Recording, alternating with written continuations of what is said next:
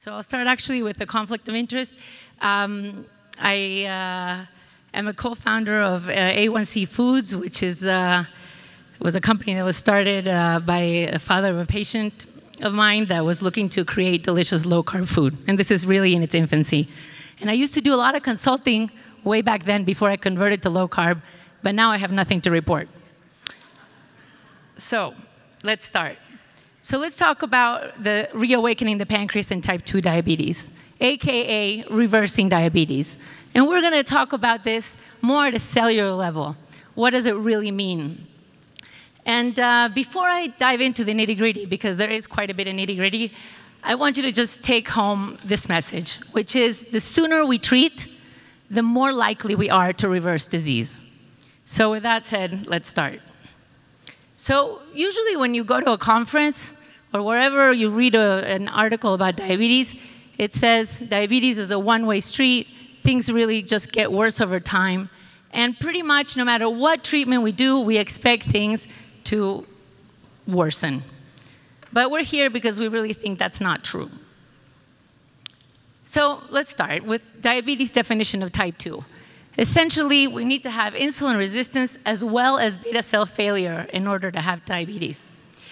And insulin resistance by itself is just metabolic syndrome. Beta cell failure by itself is actually type 1 diabetes. But when you have it combined, we have type 2 diabetes.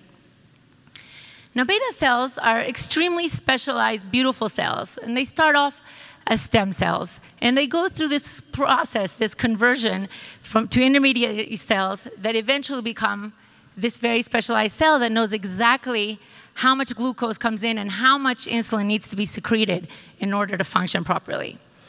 And this process is called differentiation. Now, you need to have some kind of predisposition in order to get type 2 diabetes. One is, for example, having a small pancreas. As was discussed this morning, if you are malnourished as a mother, you may make an offspring with just a small number of beta cells. The more common scenario is having a normal number of beta cells but genetic defect, or a normal number of beta cells with an environmental injury, or a slow autoimmune attack, which is really LADA, latent autoimmune disease that gets misclassified as type 2 diabetes. So why do these beta cells fail?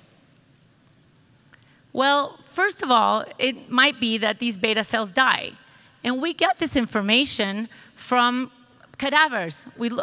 Researchers looked at the pancreases of cadavers, and they saw, first of all, in those people without diabetes, when we compare the lean to the obese, we see that obese patients do a really good job at compensating for that increased demand in insulin. So they're able to rev up those beta cells.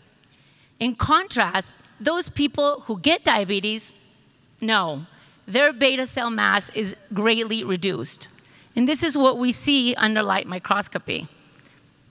So let's take a look here. In the top left, you see a slide of an islet of Langerhans. Under the light microscopy, you see the brown is actually insulin. We're staining for insulin, and it's staining very nicely. In comparison to the slide underneath, this slide is basically missing the brown staining because there is no insulin. It's not lighting up. But if we look with a much more powerful microscope, the electron microscope, we see that, hey, it looks like there's something there. It may not have been staining for insulin, but it's not actually dead. There are some beta cells there that are hanging out in a dormant state. So this dormant state is called de-differentiation. Remember that we looked at how a stem cell became a beta cell through a process of differentiation. This is going backwards, de-differentiation. And sometimes, actually, these beta cells get converted to alpha cells, which are glucagon-producing cells. And these alpha cells, this is called transdifferentiation. And we know that alpha cells secrete glucagon, and there is a paradoxical increase in glucagon in diabetes, which we target when we treat diabetes as clinicians with DPP-4 inhibitors and GLP-1 agonists in order to try to reduce this glucagon, because glucagon increases sugar in the blood. What do we need that for when we already have high sugars? So this might be in part because of this transdifferentiation of beta cells to alpha cells. All right, so here's a schematic view of a beta cell. And glucose comes in, and it has to be metabolized in order for it to be coupled to insulin secretion. So it has to go through the mitochondria. A lot of things happen there. And in the end, calcium has to rush into the cell. Insulin is produced through a process of first being pre-pro-insulin, then pro-insulin, and finally insulin is released under the appropriate stimulus. Now, when a cell gets de-differentiated, all of the special enzymes and transcription factors that make a beta cell special, they go away. They start to be, the expression, the gene expression goes down. And these are, you can see in pink on the slide. On the other hand, all those boring cells that are not doing anything special, they have enzymes that are not expressed in beta cells, and those are in green. But when a beta cell gets de-differentiated, what happens is that those special enzymes go away, and the non-special enzymes go up. So a beta cell is kind of like Superman. Superman is Mr. Differentiated. He's super, super powerful and can do things that nobody else can do. But then, when he takes the kryptonite, he becomes weak and powerless.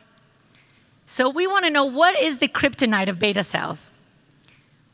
So there are three causes that are debated that lead to de-differentiation: glucotoxicity, lipotoxicity, and inflammation. So let's take a look at this. All right, let's start with glucotoxicity. A little bit of sugar, or sugar at a physiological level, a good thing. It makes beta cells secrete very nicely, makes them work the way they should work. But too much glucose is actually damaging. So I was actually involved in a study, in this study that I think actually shows this quite nicely. This was way back, like almost 20 years ago at the Joslin, with Gordon Weir and Ross Leibott. And this study involved something called pancreatectomy, a partial pancreatectomy, where the rats underwent surgery, a little bit of the pancreas was removed, and this made them hyperglycemic. How hyperglycemic depended on how much was removed, but in the end, the rats ended up moving into two groups: a group that became very hyperglycemic and a group that became mildly hyperglycemic. So then, after a while, after 14 weeks, the rats were sacrificed, and we checked all of the expression of their gene expression of all their specialized enzymes.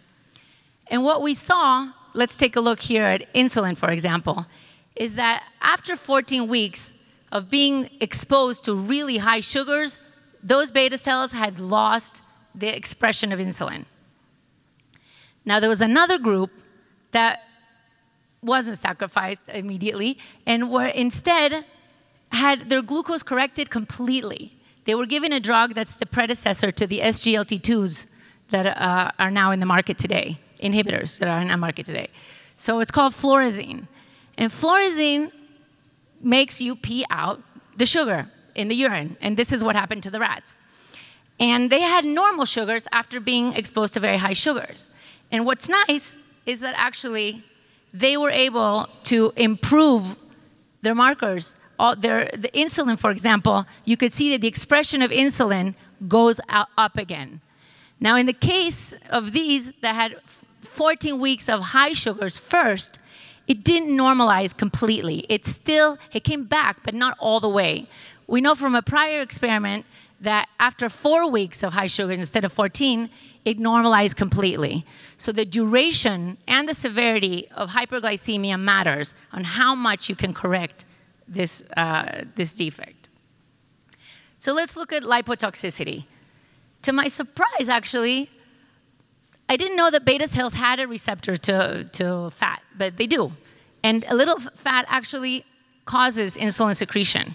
A lot of fat actually causes beta cell damage. If you take fat and you pour it on a Petri dish on top of beta cells, it really damages them and causes them to de-differentiate. Now, let's take a look at, this is called the Zucker diabetic rat.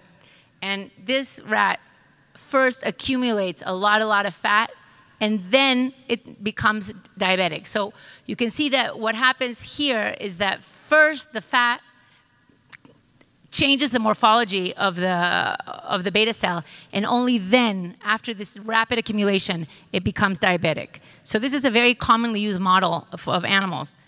In humans, we think that it's the fatty acids that are coming from the liver that end up being deposited in the pancreas and causing and wreaking a little bit of havoc.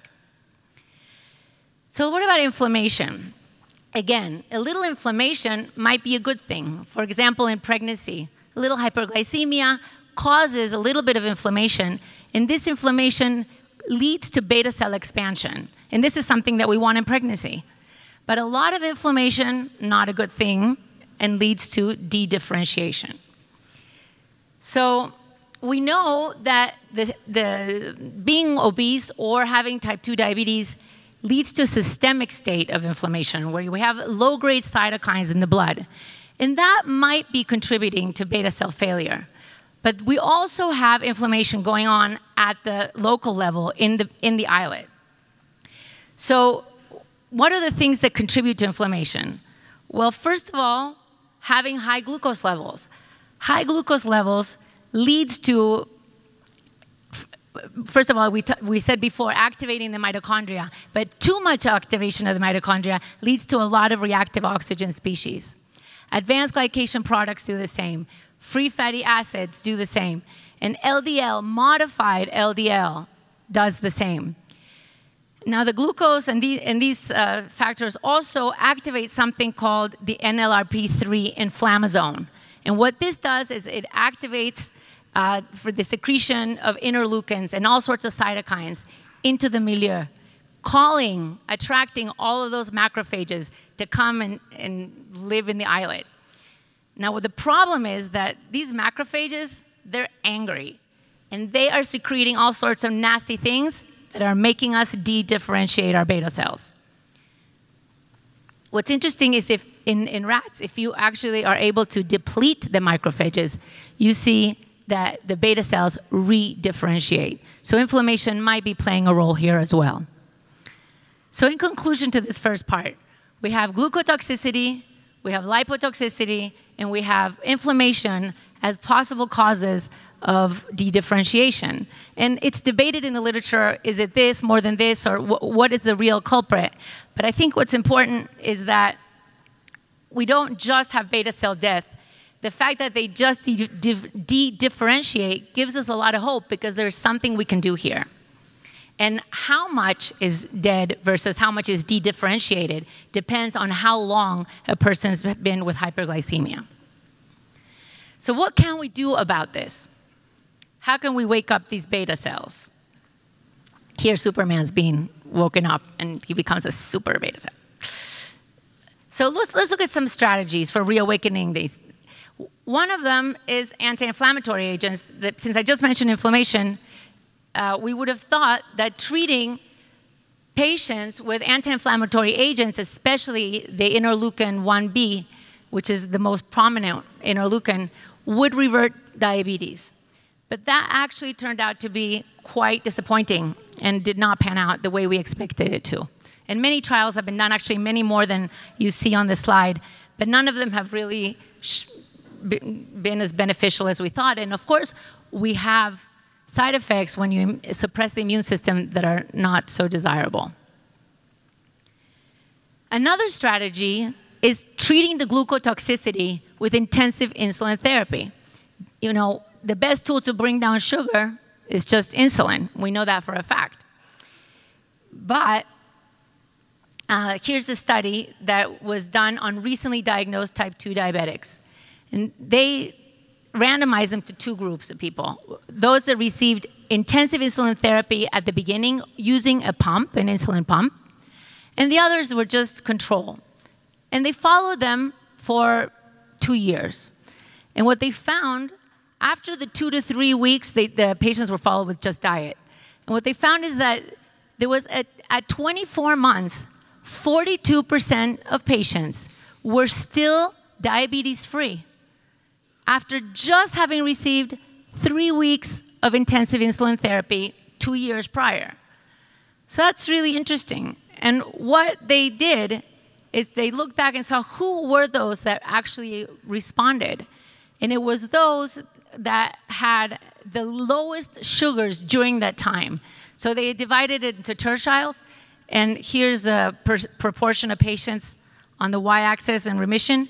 And you can see that the top line out of those three is the one that had the lowest mean blood glucose during those 2 to 3 weeks. So you have to get down to really, really good glucose in order to get an effect. But we know, and I learned from many of you guys here in the audience, that giving insulin to a patient with type 2 diabetes is not exactly logical. These patients have too much insulin to start off with. And we don't want to make the situation worse in other ways. Yes, we might clear the glucotoxicity, but insulin is not what we want to give. And also, these patients had hypoglycemia. So let's look at other strategies. Well, we know that bariatric surgery is the most clear case of beta cell recovery. These patients do really, really well. And after 2 years, 72% of them are diabetes-free. And after 10 years, over a third of them are still without diabetes. Now, I think it's very interesting that when we look at this a little bit closer and we break it down by how long the duration of the diabetes was before the surgery, we can see that duration is critical. On the left, you see the light blue bars is those patients that were diabetes under 1 year. So if you had diabetes for under 1 year, you're going to be told, the chances of you being cured are very, very high. Even after 15 years, 50% of these patients are doing great. But if you had diabetes for just 4 years, that's not a lot. And most of these patients have actually 15 years of diabetes before they go for surgery. Just 4 years decreases your chances of recovery. After 2 years, look, less than 50% recover. So how long you've had diabetes, again, impacts how well we are able to revive those beta cells. Now, these beta cells, actually, if you are going to recover, they recover very fast. And most people think, or there is an increase in incretin hormones, the GLP-1, for example, hormone that goes up immediately after the surgery. So they attributed to the response to this hormone. But a professor by the name of Roy Taylor in England, in Newcastle, actually tested this, and it turns out to not be true.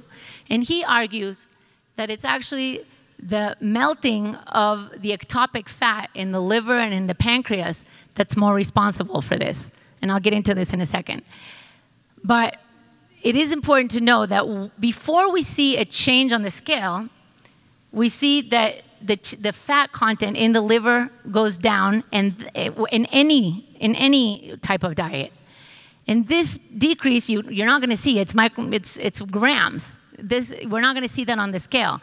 But the melting away of the fat at the liver level and at the pancreatic level seems to be a very interesting thing. And so he argued, and the timing of the melting away that he noted by checking this with very sophisticated MRI techniques, said, wow, there's something to look into here. This looks very interesting.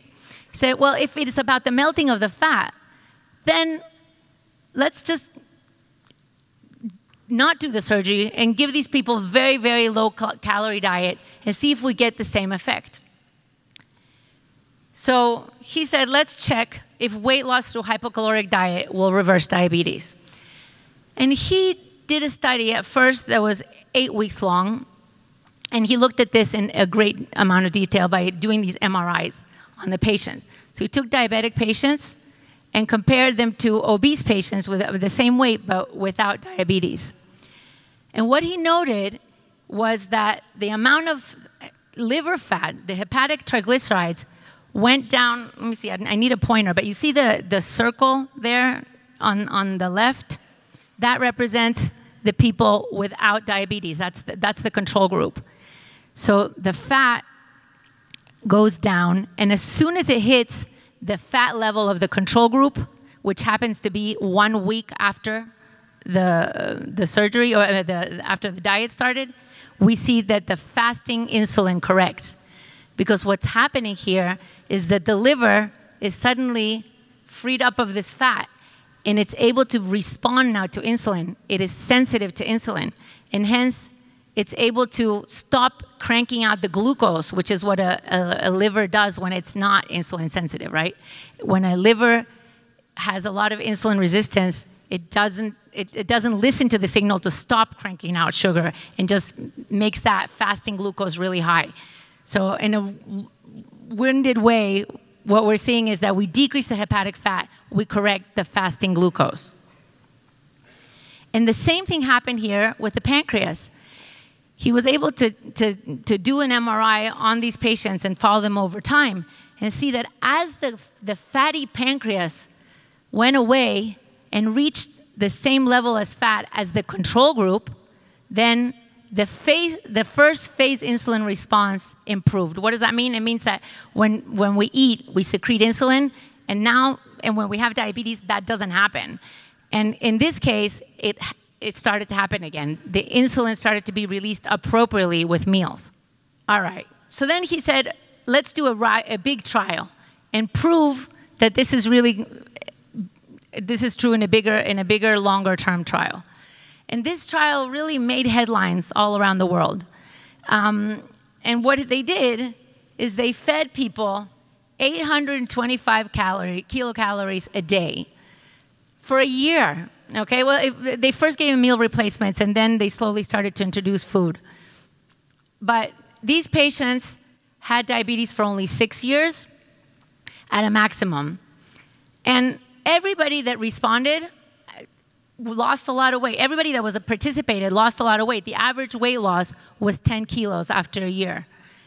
But not everybody was able to reverse their diabetes, only 46%.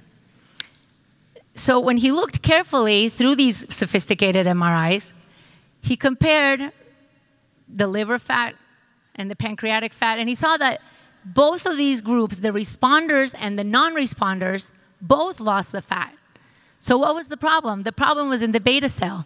The beta cells of the responders had been hyperglycemic for less time. Apparently, their duration of diabetes was only 2.7 years versus the non-responders that were 3.8 years in duration.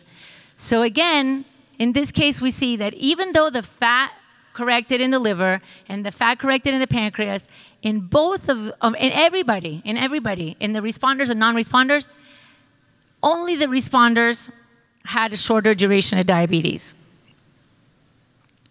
So moving on to my favorite strategy, which is a very low-carb diet. Because yes, we can decrease the ectopic fat with a very low-carb diet, and it's much more fun to do. We get to eat steak, and we get to eat strawberries and cream, and it is much easier and it's just feasible and fun.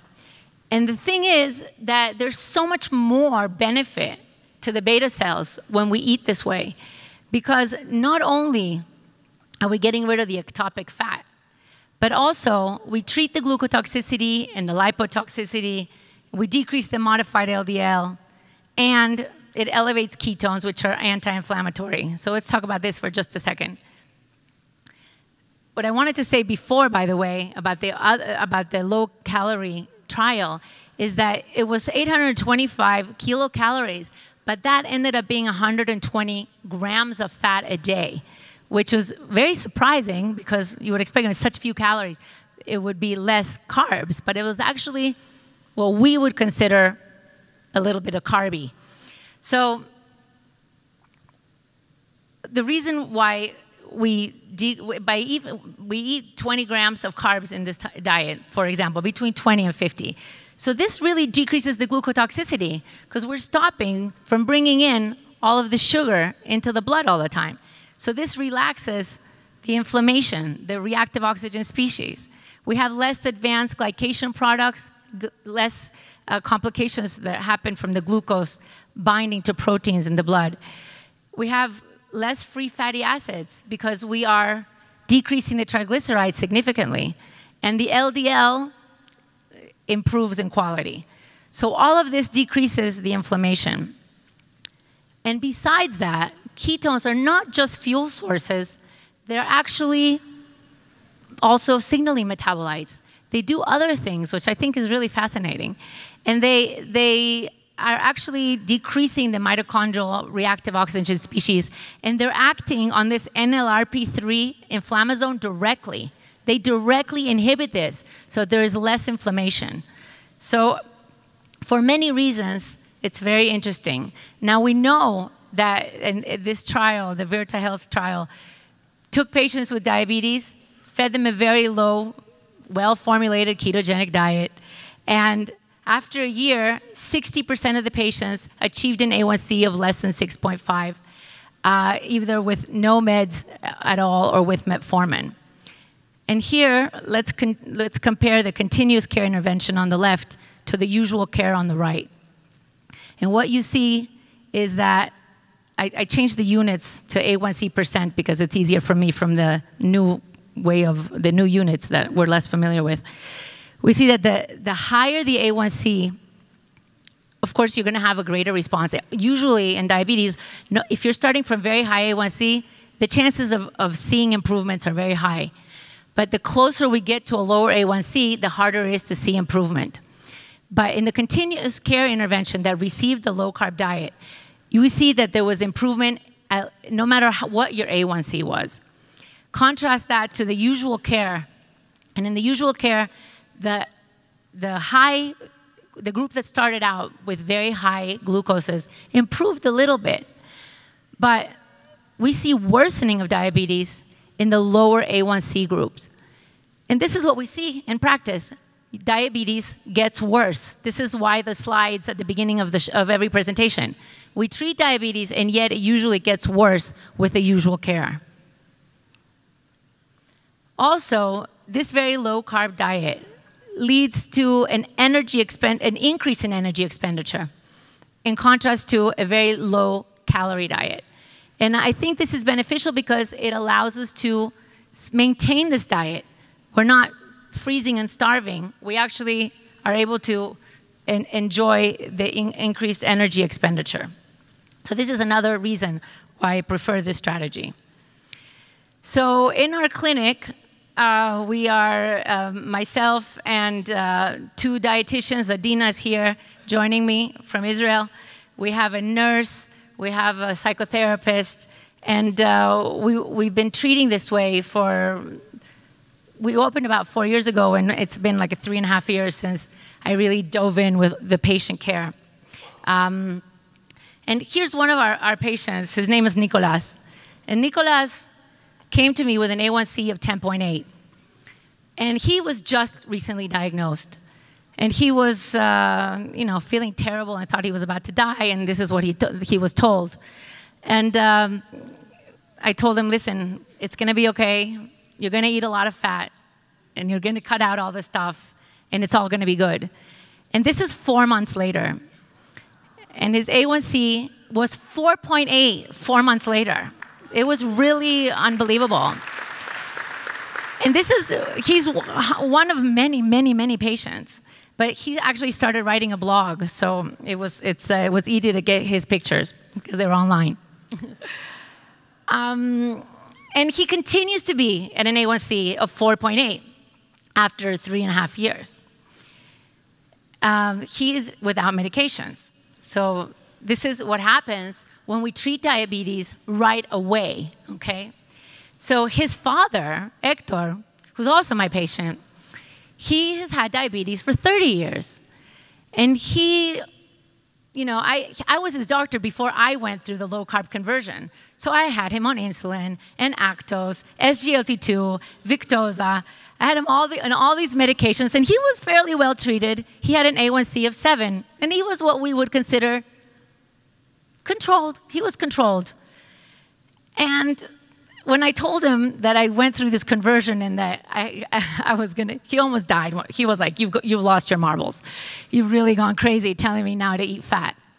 But that's what I did. And he lost all the insulin. He doesn't take any more insulin. He doesn't take most of the medications. I took off the Actos. I took off the SGLT2.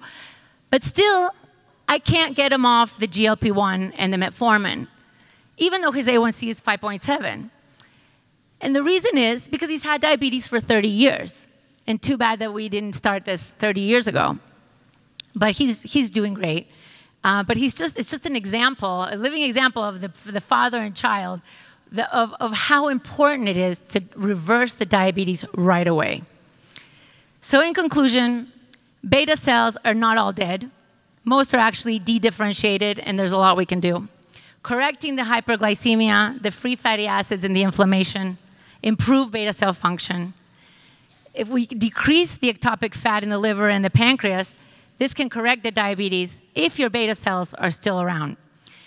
Diabetes is reversible, but again, the severity and the duration are extremely important in determining how reversible.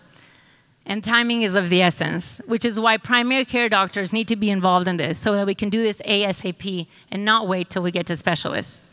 So thank you very, very much.